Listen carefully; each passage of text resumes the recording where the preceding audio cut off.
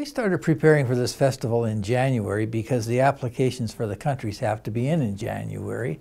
And from then it just becomes a steam engine going downhill. All the contracts have to be approved. All of the countries that are coming in have to be approved. And then of course what's most important is our volunteer program.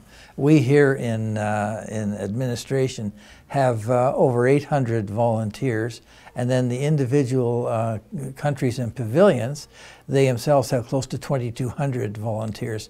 It's the single largest conglomeration of volunteers probably any place in Canada. We're really proud of our volunteers, and we really look after them big time. There'll be 61 pavilions, and they represent over 80 countries. And what I mean by that is some of the countries band together. For example, Scandinavia.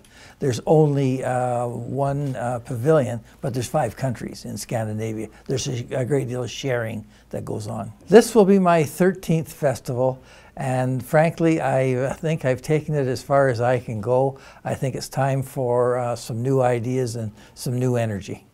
And who is the new person coming in to fill your big shoes? A good friend of mine, Jim Gibbon. He's been on our board now for 3 years. He's very familiar with us, and he's passionate about this organization, and he's going to do a great job.